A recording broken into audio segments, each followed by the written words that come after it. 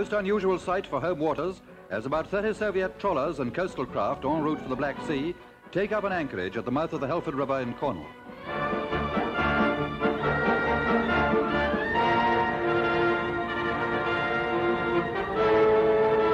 The Russian vessels are clustered around their parent ship, the Tambov, of some 2,000 tons, as she's busy refueling the smaller trawlers of their flotilla.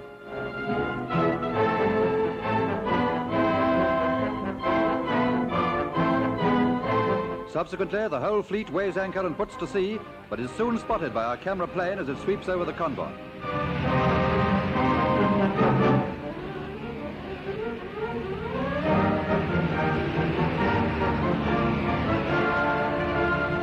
And so this strange fishing armada proceeds in line ahead formation led by the Tambov, like a mother leading her flock to pastures new.